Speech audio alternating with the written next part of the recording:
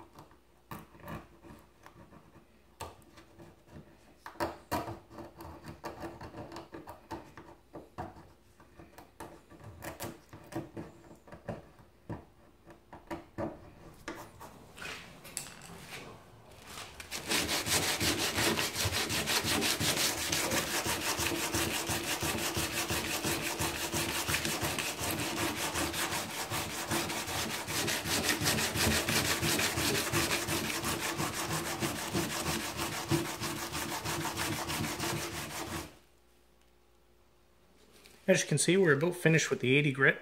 We've worked everything back. You can see where the corrosion is in here. If you had really deep pitting, you could touch that up with spot and glazing putty or a similar product. But for me, we're just going to keep sanding. So now, to get rid of these aggressive marks, we're going to go to lighter and lighter sanding grits. Now we're just going to start working with some 320 grit.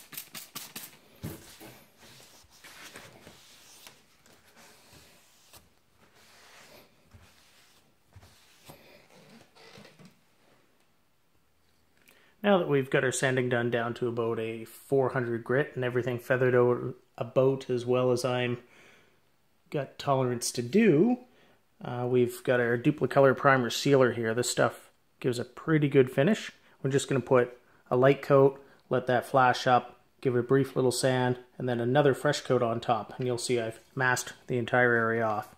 So let's just start with checking our paint. Make sure we've got paint coming.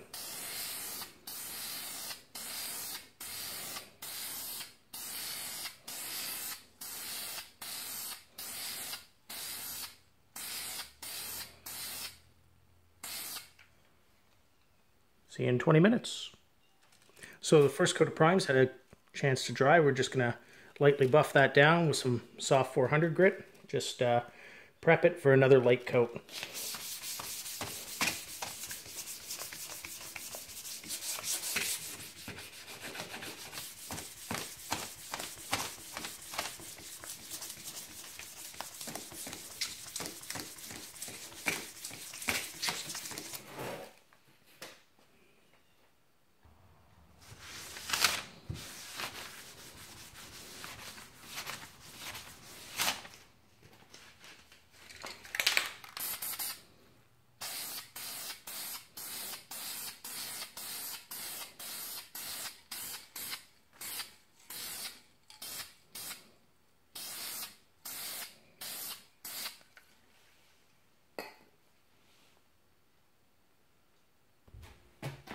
Okay, so now we're ready to unmask this.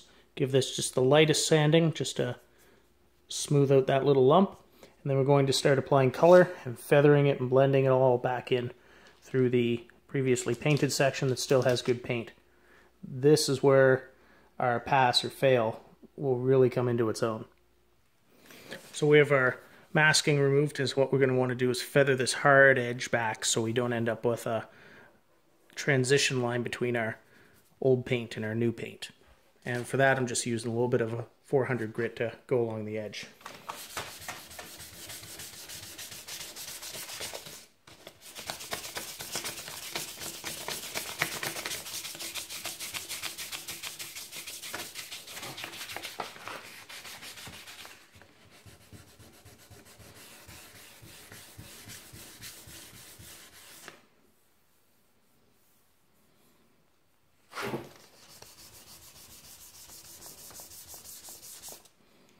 You want it so you can't feel a lip.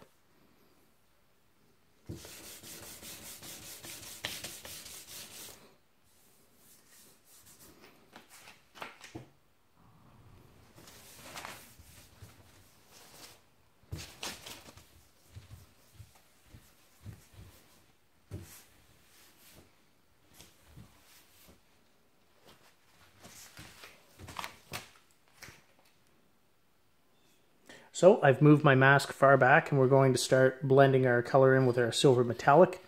It's important to be very careful not to lay this on too heavily, and just go with light layers and feather back a little further with each pass.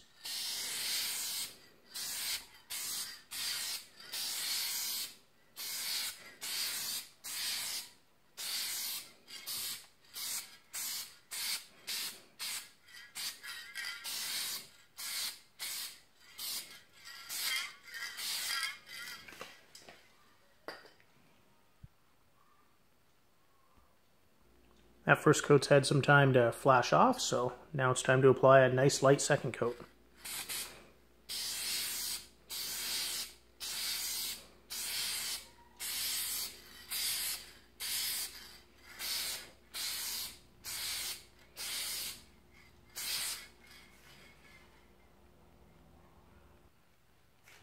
And one final light coat.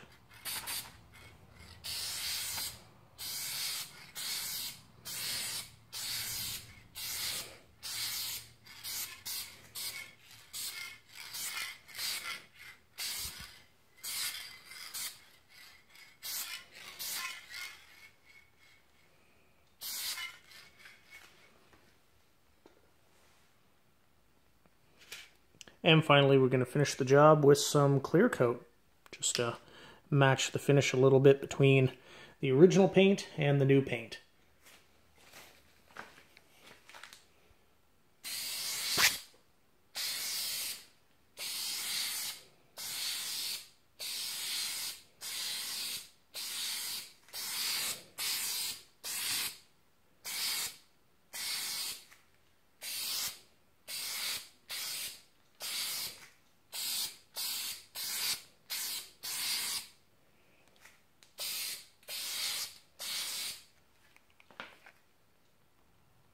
After allowing this coat to set up, we're going to give another coat, and if everything looks all right, then we'll step on to letting that dry.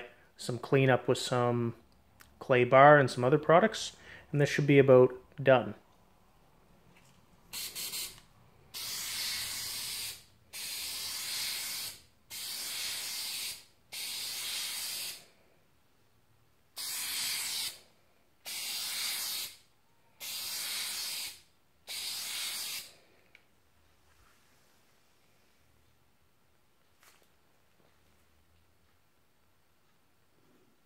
We're into the home stretch now, so what we're going to do is take this line here.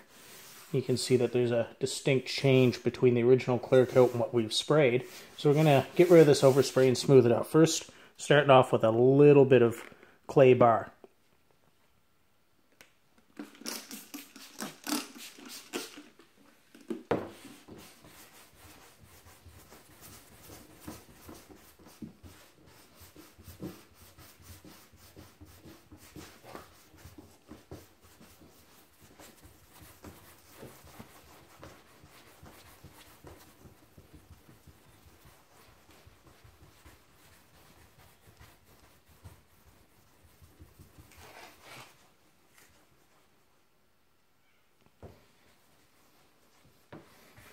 So once the clay bar begins to glide smoothly over the paint, you can take a look and see that we've gotten quite a bit of overspray out of there.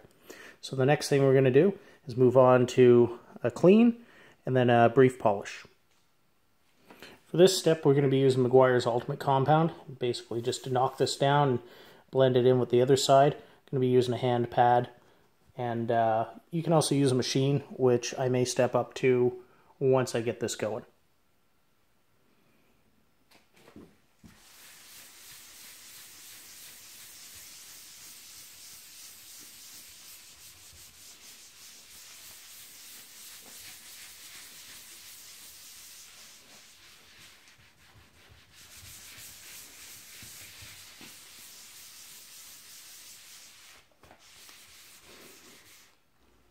Progress was going a little slower than I would like, so I stepped up to Meguiar's Fine Cut Cleaner, about a 5 on the abrasive list, and I did grab the dual action Porter Cable Polisher. I just ran that with a super soft pad, lots of compound on it, and high speed, just over and over, clean frequently, and it's not bad. As you drag across, you feel the original. Then down here it gets a little rough. So a little bit of wet sanding or further polishing with a polisher would get you going. But as far as I'm concerned, we're nearly done. We're going to step on to the last steps of putting a little bit of polish on there and then some wax. And there we have it. That's a little bit of polish, a little bit of wax. It's better than when we started. It will not get you through a car show, but for a daily driver car where you use it every day, and in this case it's a high mileage example, it's far better than looking at big chips out of the paint, and it should hopefully stop it from getting any worse. So I've already had to do the passenger side, and it came out pretty good. So at least the driver's side now is more or less a 5 to 10 foot match. But as you can see, with the sun moving across the hood, this was a long process, about 4 hours, 5 hours in total. Lots of prep, lots of waiting for stuff to dry. And if a person had a lot of patience, did wet sanding and stuff like that, you could really blend this in very, very well. But that gives you a brief overview, and thanks for watching.